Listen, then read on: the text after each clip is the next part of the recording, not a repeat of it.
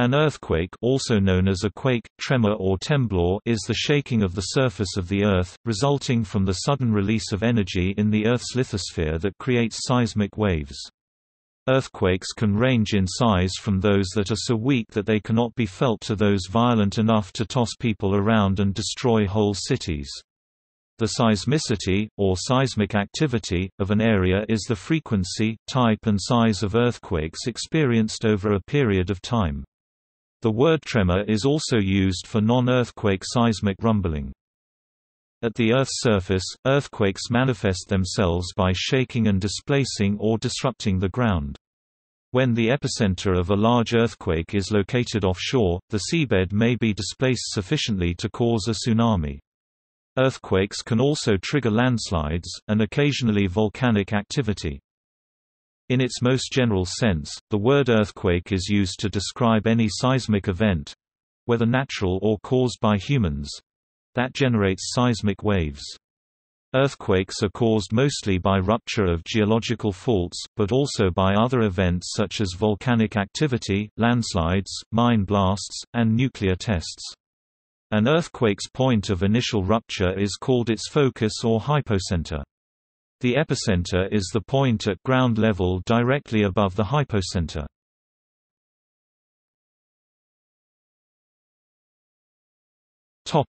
Naturally occurring earthquakes. Tectonic earthquakes occur anywhere in the Earth where there is sufficient stored elastic strain energy to drive fracture propagation along a fault plane. The sides of a fault move past each other smoothly and are seismically only if there are no irregularities or asperities along the fault surface that increase the frictional resistance. Most fault surfaces do have such asperities, and this leads to a form of stick-slip behavior. Once the fault has locked, continued relative motion between the plates leads to increasing stress and therefore, stored strain energy in the volume around the fault surface.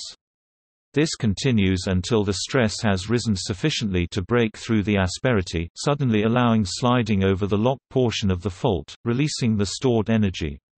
This energy is released as a combination of radiated elastic strain seismic waves, frictional heating of the fault surface, and cracking of the rock, thus causing an earthquake.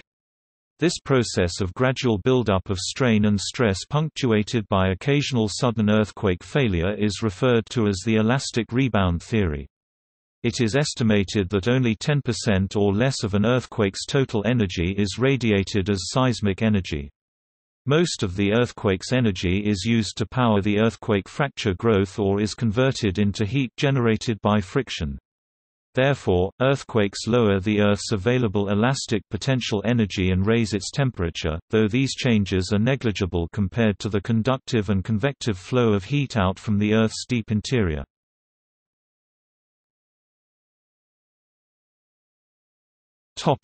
Earthquake fault types. There are three main types of fault, all of which may cause an interplate earthquake: normal, reverse thrust, and strike-slip.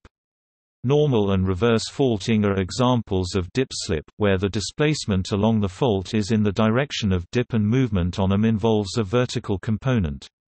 Normal faults occur mainly in areas where the crust is being extended, such as a divergent boundary.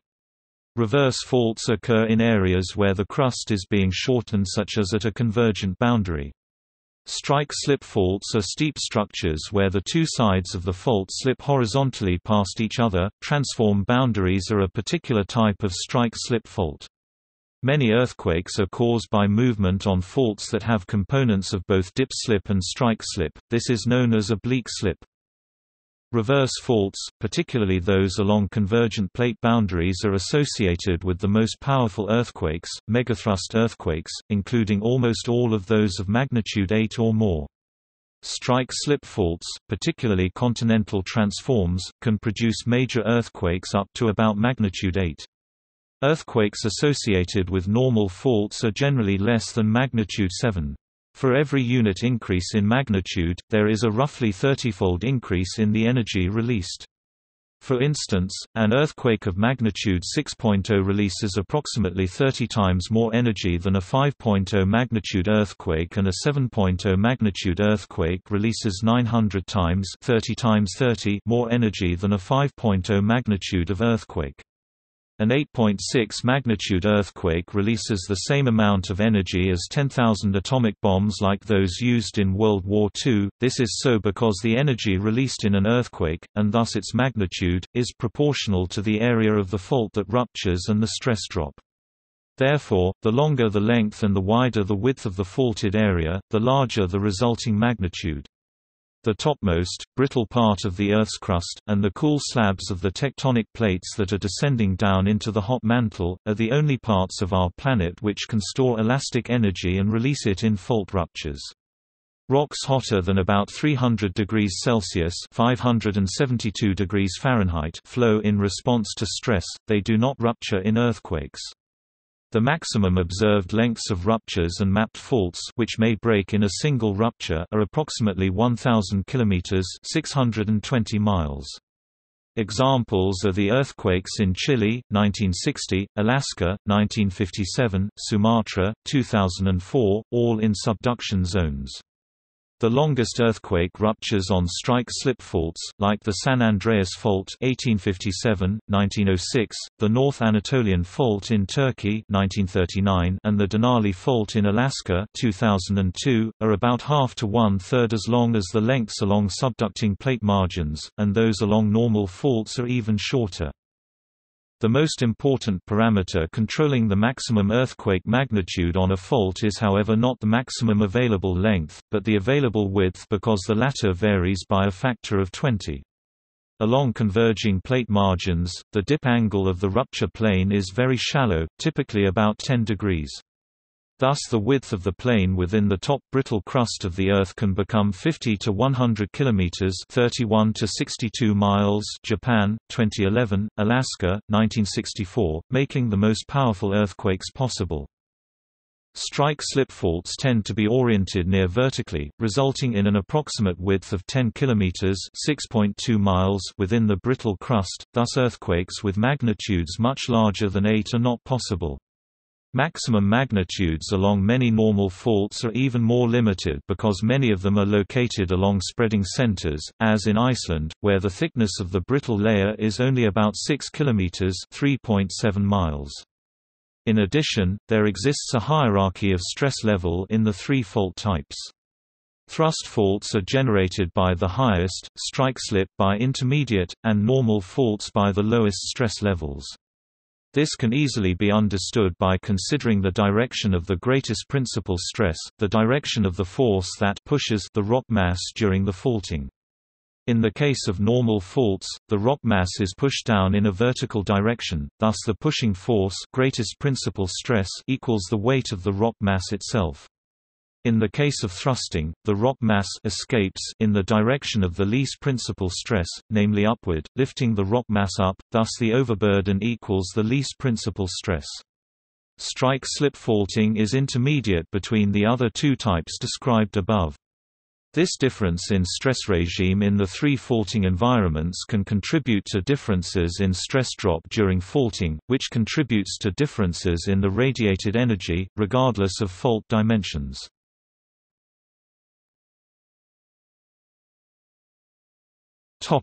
Earthquakes away from plate boundaries.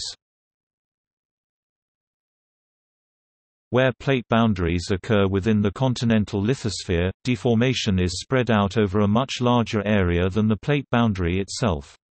In the case of the San Andreas Fault continental transform, many earthquakes occur away from the plate boundary and are related to strains developed within the broader zone of deformation caused by major irregularities in the fault trace, e.g., the Big Bend region. The Northridge earthquake was associated with movement on a blind thrust within such a zone.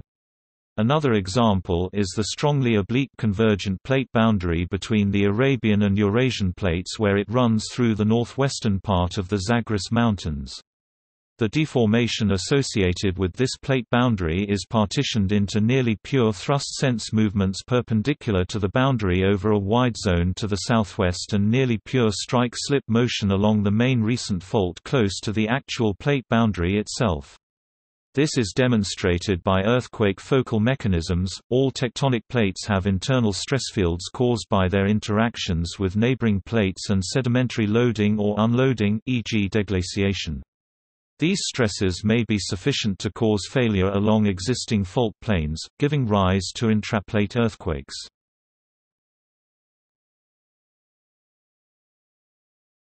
Topic: Shallow focus and deep focus earthquakes. The majority of tectonic earthquakes originate at the Ring of Fire in depths not exceeding tens of kilometers. Earthquakes occurring at a depth of less than 70 kilometers (43 miles) are classified as shallow focus earthquakes, while those with a focal depth between 70 and 300 kilometers (43 and 186 miles) are commonly termed mid-focus or intermediate depth earthquakes. In subduction zones, where older and colder oceanic crust descends beneath another tectonic plate, deep focus earthquakes may occur at much greater depths ranging from 300 to 700 km (190 to 430 miles). These seismically active areas of subduction are known as Wadati-Benioff zones. Deep focus earthquakes occur at a depth where the subducted lithosphere should no longer be brittle, due to the high temperature and pressure. A possible mechanism for the generation of deep focus earthquakes is faulting caused by olivine undergoing a phase transition into a spinel structure.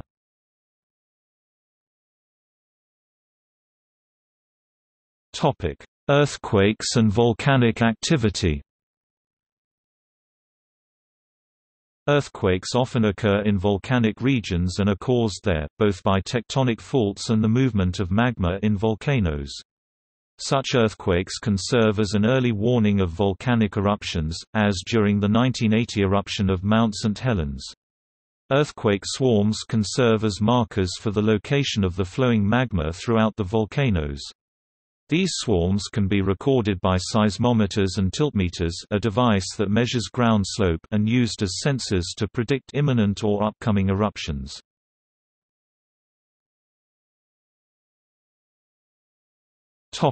Rupture dynamics.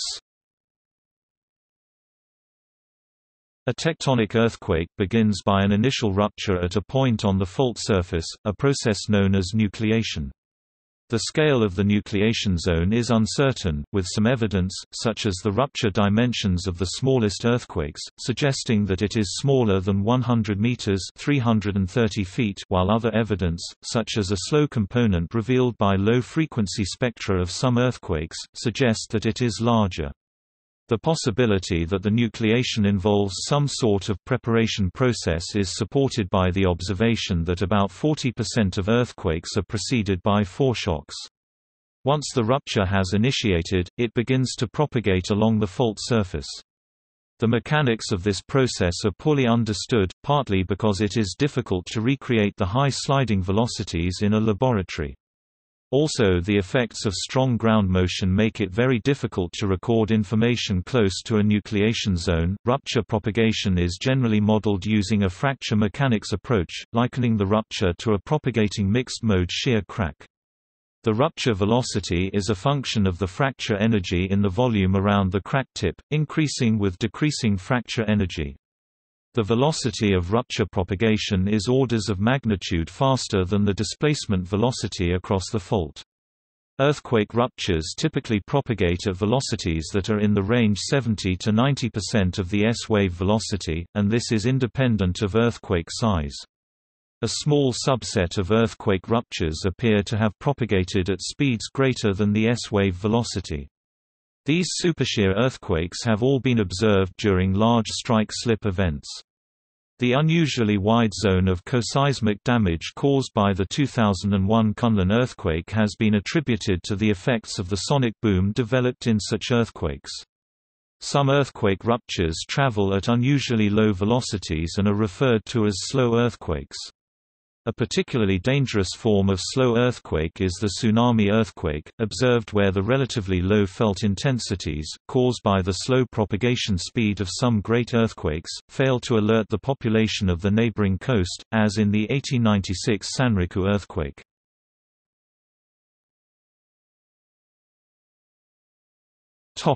Tidal forces. Tides may induce some seismicity. See tidal triggering of earthquakes for details.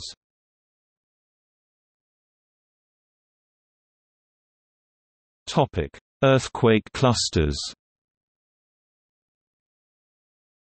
Most earthquakes form part of a sequence, related to each other in terms of location and time. Most earthquake clusters consist of small tremors that cause little to no damage, but there is a theory that earthquakes can recur in a regular pattern.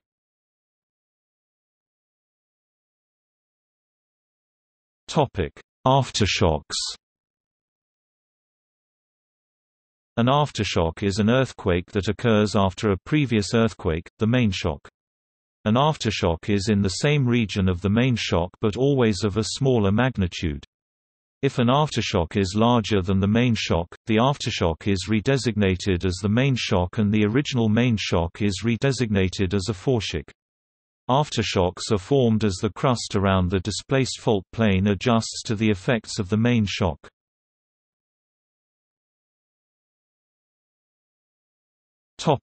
Earthquake swarms.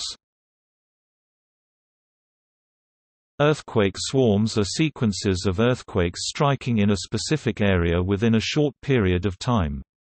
They are different from earthquakes followed by a series of aftershocks by the fact that no single earthquake in the sequence is obviously the main shock, therefore none have notable higher magnitudes than the other. An example of an earthquake swarm is the 2004 activity at Yellowstone National Park. In August 2012, a swarm of earthquakes shook Southern California's Imperial Valley, showing the most recorded activity in the area since the 1970s. Sometimes a series of earthquakes occur in what has been called an earthquake storm, where the earthquakes strike a fault in clusters, each triggered by the shaking or stress redistribution of the previous earthquakes. Similar to aftershocks but on adjacent segments of fault, these storms occur over the course of years, and with some of the later earthquakes as damaging as the early ones. Such a pattern was observed in the sequence of about a dozen earthquakes that struck the North Anatolian Fault in Turkey in the 20th century and has been inferred for older anomalous clusters of large earthquakes in the Middle East.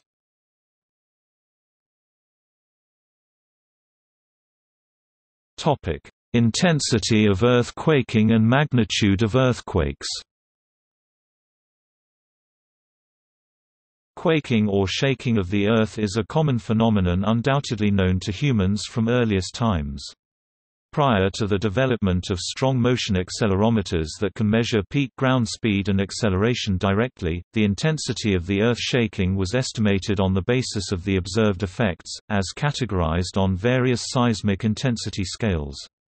Only in the last century has the source of such shaking been identified as ruptures in the Earth's crust, with the intensity of shaking at any locality dependent not only on the local ground conditions, but also on the strength or magnitude of the rupture, and on its distance. The first scale for measuring earthquake magnitudes was developed by Charles F. Richter in 1935. Subsequent scales, see seismic magnitude scales, have retained a key feature, where each unit represents a 10-fold difference in the amplitude of the ground shaking, and a 32-fold difference in energy. Subsequent scales are also adjusted to have approximately the same numeric value within the limits of the scale, although the mass media commonly reports earthquake magnitudes as Richter magnitude or Richter scale. Standard practice by most seismological authorities is to express an earthquake's strength on the moment magnitude scale, which is based on the actual energy released by an earthquake.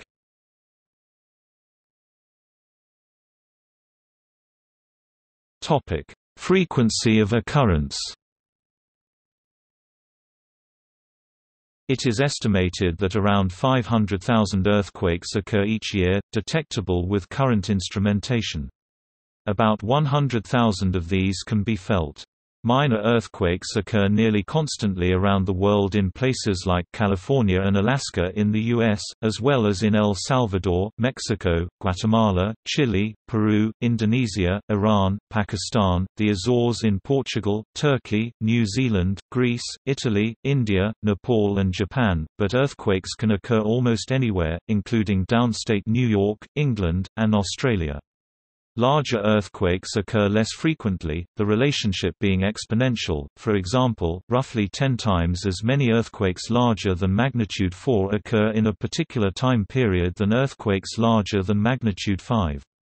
In the low seismicity United Kingdom, for example, it has been calculated that the average recurrences are an earthquake of 3.7 to 4.6 every year, an earthquake of 4.7 to 5.5 every 10 years, and an earthquake of 5.6 or larger every 100 years.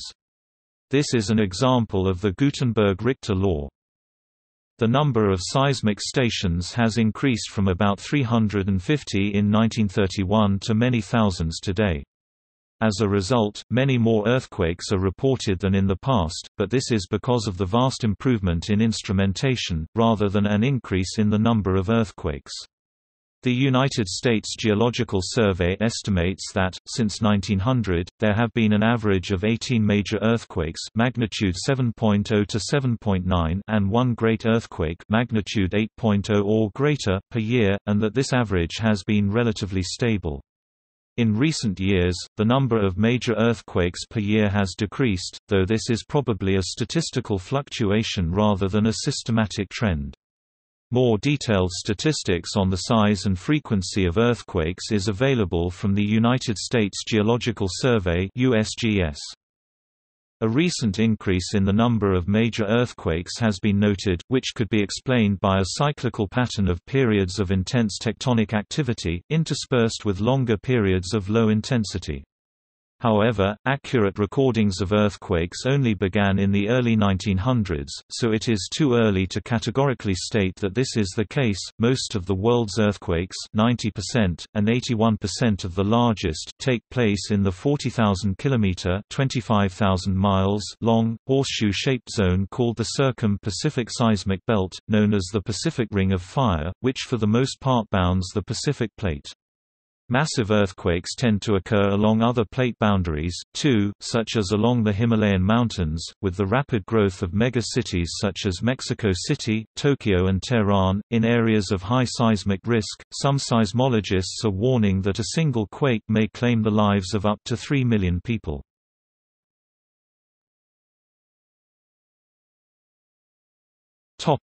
Induced seismicity.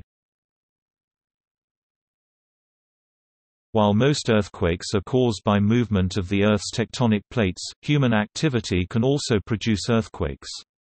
Four main activities contribute to this phenomenon: storing large amounts of water behind a dam and possibly building an extremely heavy building, drilling and injecting liquid into wells, and by coal mining and oil drilling. Perhaps the best-known example is the 2008 Sichuan earthquake in China's Sichuan province in May. This tremor resulted in 69,227 fatalities and is the 19th deadliest earthquake of all time. The Zipingpu Dam is believed to have fluctuated the pressure of the fault 1,650 feet (503 meters) away. This pressure probably increased the power of the earthquake and accelerated the rate of movement for the fault. The greatest earthquake in Australia's history is also claimed to be induced by human activity. Newcastle, Australia was built over a large sector of coal mining areas. The earthquake has been reported to be spawned from a fault that reactivated due to the millions of tons of rock removed in the mining process.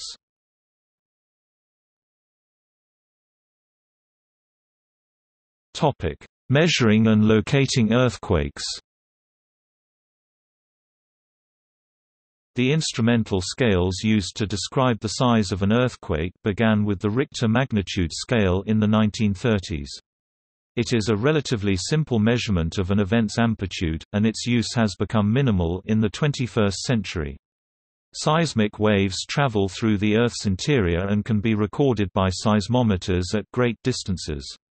The surface wave magnitude was developed in the 1950s as a means to measure remote earthquakes and to improve the accuracy for larger events. The moment magnitude scale measures the amplitude of the shock, but also takes into account the seismic moment, total rupture area, average slip of the fault, and rigidity of the rock. The Japan Meteorological Agency Seismic Intensity Scale, the Medvedev-Sponhoi Occurrence Scale, and the Mercalli Intensity Scale are based on the observed effects and are related to the intensity of shaking. Every tremor produces different types of seismic waves, which travel through rock with different velocities. Longitudinal P waves, shock or pressure waves.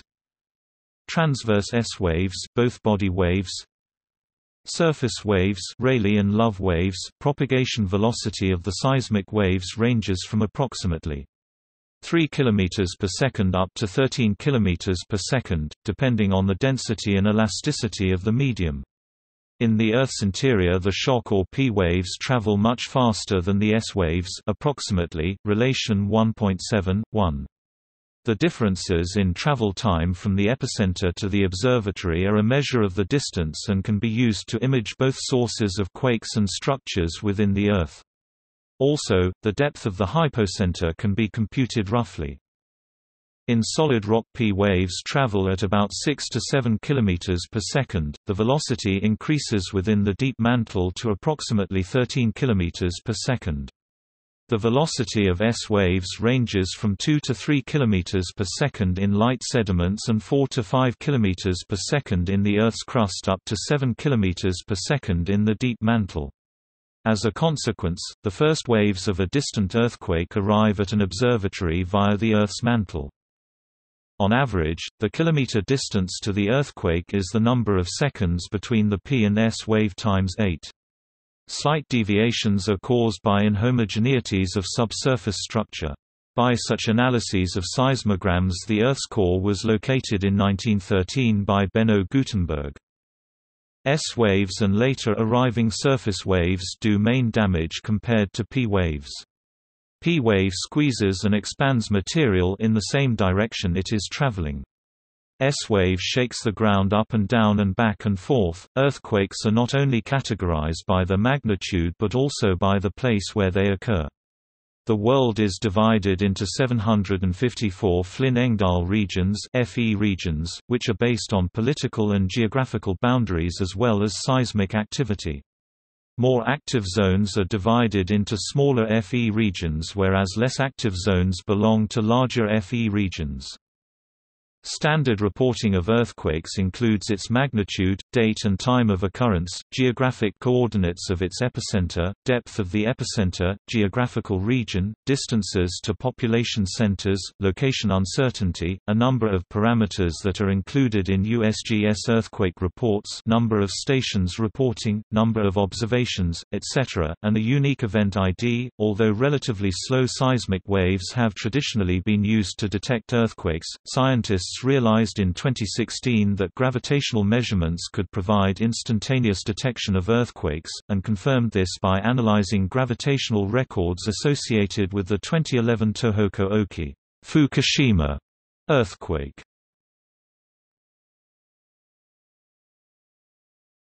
Topic: Effects of earthquakes. The effects of earthquakes include, but are not limited to, the following.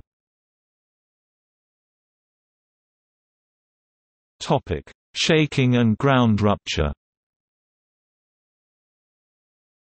Shaking and ground rupture are the main effects created by earthquakes, principally resulting in more or less severe damage to buildings and other rigid structures. The severity of the local effects depends on the complex combination of the earthquake magnitude, the distance from the epicenter, and the local geological and geomorphological conditions, which may amplify or reduce wave propagation. The ground shaking is measured by ground acceleration. Specific local geological, geomorphological, and geostructural features can induce high levels of shaking on the ground surface even from low-intensity earthquakes. This effect is called site or local amplification. It is principally due to the transfer of the seismic motion from hard deep soils to soft superficial soils and to effects of seismic energy focalization owing to typical geometrical setting of the deposits. Ground rupture is a visible breaking and displacement of the Earth's surface along the trace of the fault, which may be of the order of several meters in the case of major earthquakes. Ground rupture is a major risk for large engineering structures such as dams, bridges and nuclear power stations and requires careful mapping of existing faults to identify any which are likely to break the ground surface within the life of the structure.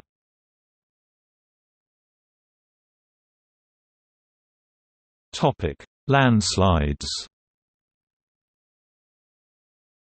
Earthquakes can produce slope instability leading to landslides, a major geological hazard. Landslide danger may persist while emergency personnel are attempting rescue.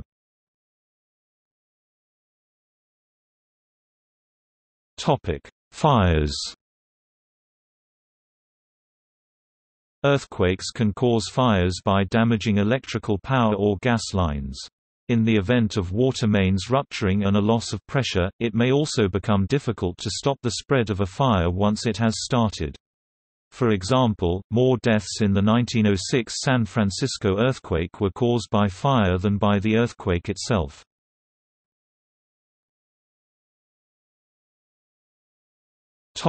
Soil liquefaction.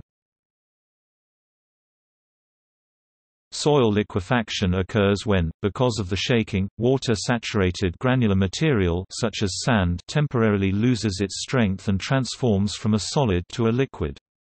Soil liquefaction may cause rigid structures, like buildings and bridges, to tilt or sink into the liquefied deposits. For example, in the 1964 Alaska earthquake, soil liquefaction caused many buildings to sink into the ground, eventually collapsing upon themselves.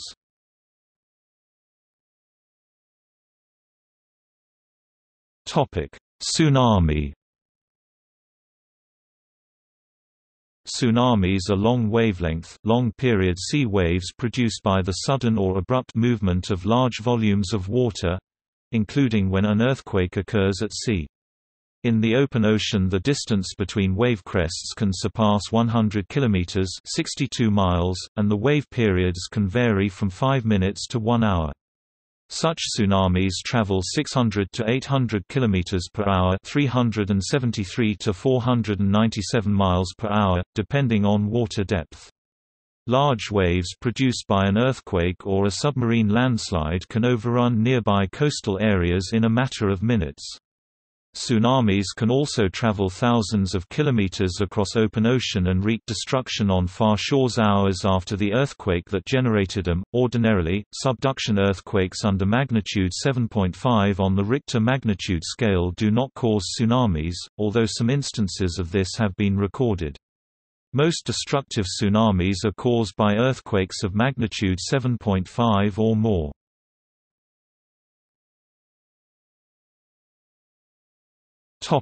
Floods. Floods may be secondary effects of earthquakes, if dams are damaged. Earthquakes may cause landslips to dam rivers, which collapse and cause floods. The terrain below the Suez Lake in Tajikistan is in danger of catastrophic flood if the landslide dam formed by the earthquake, known as the USOI Dam, were to fail during a future earthquake. Impact projections suggest the flood could affect roughly 5 million people.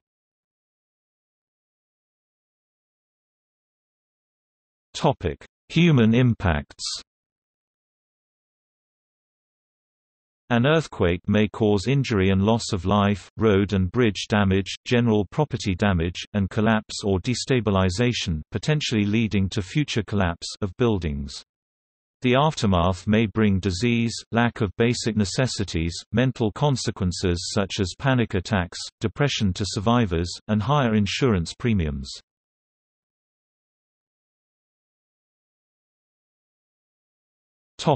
Major earthquakes.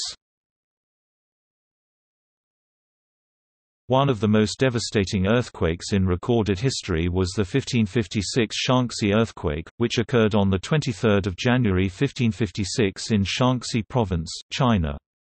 More than 830,000 people died. Most houses in the area were yeodongs, dwellings carved out of Loess hillsides, and many victims were killed when these structures collapsed.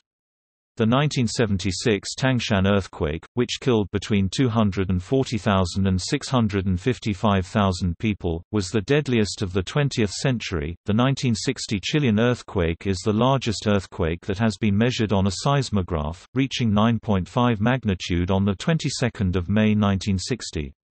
Its epicenter was near Cañete, Chile.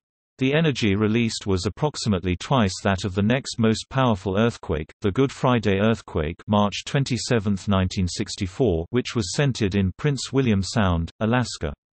The 10 largest recorded earthquakes have all been megathrust earthquakes. However, of these 10, only the 2004 Indian Ocean earthquake is simultaneously one of the deadliest earthquakes in history. Earthquakes that caused the greatest loss of life, while powerful, were deadly because of their proximity to either heavily populated areas or the ocean, where earthquakes often create tsunamis that can devastate communities thousands of kilometers away. Regions most at risk for great loss of life include those where earthquakes are relatively rare but powerful, and poor regions with lax, unenforced, or non-existent seismic building codes.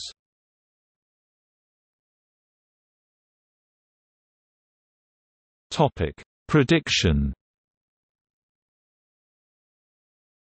Earthquake prediction is a branch of the science of seismology concerned with the specification of the time, location, and magnitude of future earthquakes within stated limits.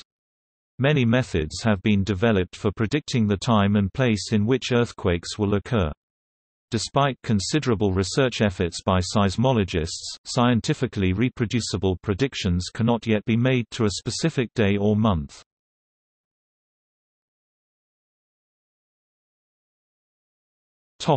Forecasting. While forecasting is usually considered to be a type of prediction, earthquake forecasting is often differentiated from earthquake prediction. Earthquake forecasting is concerned with the probabilistic assessment of general earthquake hazard, including the frequency and magnitude of damaging earthquakes in a given area over years or decades. For well-understood faults, the probability that a segment may rupture during the next few decades can be estimated. Earthquake warning systems have been developed that can provide regional notification of an earthquake in progress, but before the ground surface has begun to move, potentially allowing people within the system's range to seek shelter before the earthquake's impact is felt.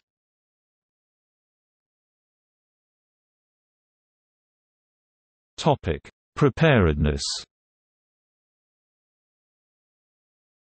The objective of earthquake engineering is to foresee the impact of earthquakes on buildings and other structures and to design such structures to minimize the risk of damage. Existing structures can be modified by seismic retrofitting to improve their resistance to earthquakes. Earthquake insurance can provide building owners with financial protection against losses resulting from earthquakes. Emergency management strategies can be employed by a government or organization to mitigate risks and prepare for consequences. Individuals can also take preparedness steps like securing water heaters and heavy items that could injure someone, locating shutoffs for utilities, and being educated about what to do when shaking starts. For areas near large bodies of water, earthquake preparedness encompasses the possibility of a tsunami caused by a large quake.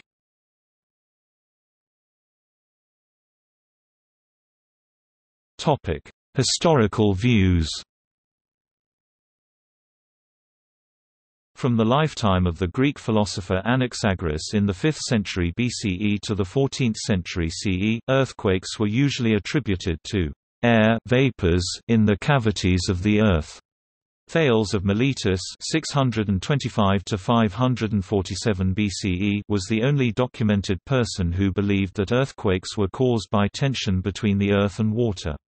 Other theories existed, including the Greek philosopher Anaximenes 585 to 526 BCE beliefs that short incline episodes of dryness and wetness caused seismic activity. The Greek philosopher Democritus 460 to 371 BCE blamed water in general for earthquakes. Pliny the Elder called earthquakes underground thunderstorms.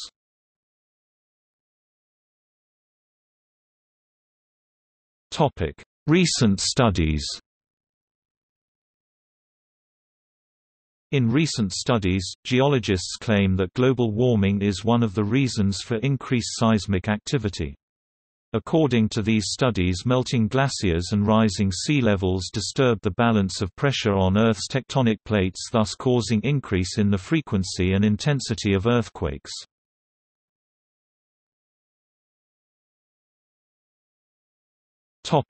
In culture.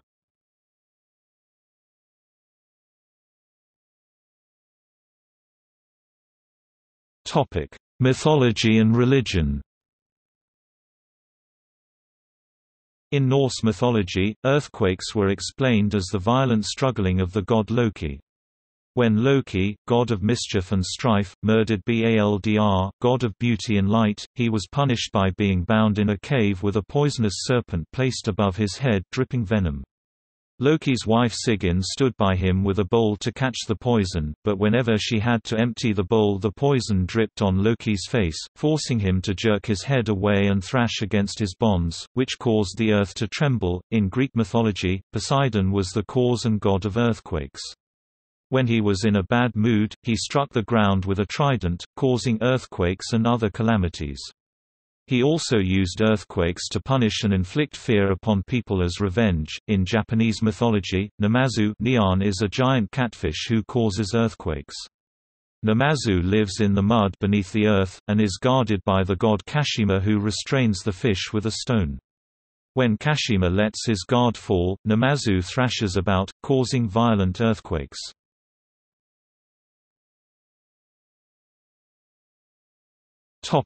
In popular culture. In modern popular culture, the portrayal of earthquakes is shaped by the memory of great cities laid waste, such as Kobe in 1995 or San Francisco in 1906. Fictional earthquakes tend to strike suddenly and without warning. For this reason, stories about earthquakes generally begin with the disaster and focus on its immediate aftermath, as in Short Walk to Daylight 1972, The Ragged Edge 1968, or Aftershock, Earthquake in New York 1999. A notable example is Heinrich von Kleist's classic novella, The Earthquake in Chile, which describes the destruction of Santiago in 1647. Haruki Murakami's short fiction collection After the Quake depicts the consequences of the Kobe earthquake of 1995. The most popular single earthquake in fiction is the hypothetical, Big One, expected of California's San Andreas Fault someday, as depicted in the novels Richter 10 (1996), Goodbye California (1977, 2012, 2009), and San Andreas (2015), among other works. Jacob M. Appel's widely anthologized short story, A Comparative Seismology, features a con artist who convinces an elderly woman that an apocalyptic earthquake is imminent. Contemporary depictions of earthquakes in film are variable in the manner in which they reflect human psychological reactions to the actual trauma that can be caused to directly afflicted families and their loved ones. Disaster mental health response research emphasizes the need to be aware of the different roles of loss of family and key community members, loss of home and familiar surroundings, loss of essential supplies and services to maintain survival. Particularly for children, the clear availability of caregiving adults who are able to protect, nourish, and clothe them in the aftermath of the earthquake, and to help them make sense of what has befallen them has been shown even more important to their emotional and physical health than the simple giving of provisions. As was observed after other disasters involving destruction and loss of life and their media depictions, recently observed in the 2010 Haiti earthquake, it is also important not to pathologize the reactions to loss and displacement or disruption of governmental administration and services, but rather to validate these reactions, to support constructive problem solving and reflection as to how one might improve the conditions of those affected.